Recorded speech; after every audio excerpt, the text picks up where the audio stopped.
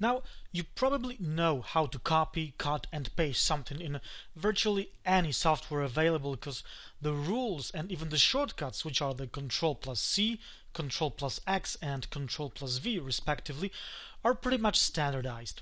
But Illustrator gives you some more control over copying and pasting. I have these three objects right here: a square, a circle, and a star. As you can see, they are stacked on top of each other. I'll copy the star and now I'll paste it, but I'm not just gonna paste it, I'll paste it in front, meaning that I will put it not only exactly on top of the first star, I'll also put it in place. And for that, I'll go to the Edit menu and choose Paste in Front, or, which is even better, I could use the Ctrl+F shortcut. If I want to paste an object in the back, I could use the Ctrl+B shortcut, which is like going to the Edit menu and choosing Paste in Back. In this case, I'll put the star in place and behind the first star.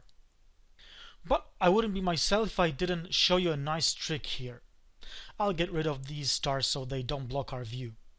Say I do want to copy the star, but I want to have it not only behind the star I'm copying, but also behind the circle.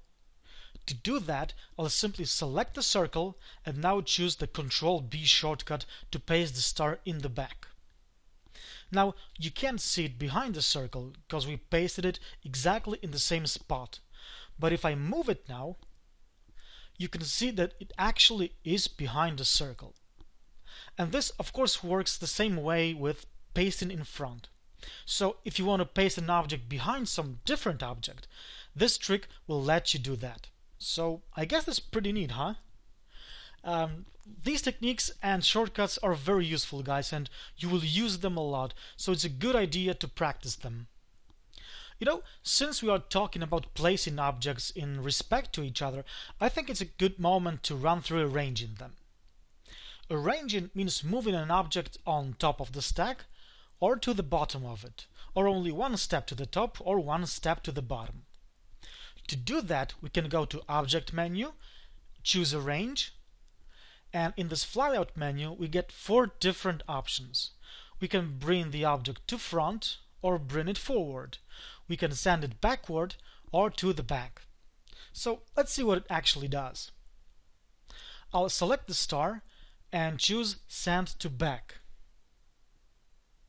Now the star is all the way to the back, even behind the square.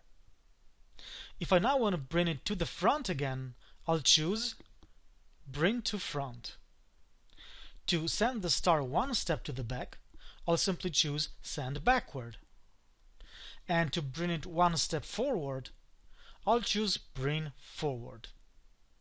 So yeah, this is arranging. And yes, you need some practice to get the hang of it, and it's best to learn it along with the shortcut associated to arranging, because going all the way up to the Arrange menu every time you want to move an object in a stack is just simply too time consuming. Okay, so these are the basics of copying and pasting in Illustrator. Let's move to cloning. Cloning, however it may sound, is not the same as copying, because copying means that you put something into your clipboard, and every time you copy something new, well, you put this into your clipboard. And that means that you're not able to paste the first thing you copied. So whenever you want to have some more copies of different objects, it's best to keep them handy by cloning them. I know it all may sound a little strange, but it will all clear out in a second. So what is cloning? Let me quickly clean the artboard up. I'll create a simple square and make it blue maybe. Okay, if I have a square like this one, and if I select it with any of the selection tools, and when I move it around while holding down the Alt key, I will get a clone of it. Again, hold down the Alt key, move the object wherever you like, and you'll get an exact copy. And that's cloning. And say I want to have some more exact copies of an object that I just cloned, and I don't want to repeat the same step over and over again. I could instead go to Transform and choose Transform Again. This is a very, very powerful technique that repeats the last used transformation, which in this case was cloning, so virtually copying by moving. And as you get better at the software, you will want to use the Ctrl-D shortcut instead of going to the object menu, say 30 times in a row. Of course, this technique works not only with cloning, but also other transformations like moving or rotating, but we will talk about that in another video. In the next video is reserved for the power and magic of the pen tool, so hold on tight.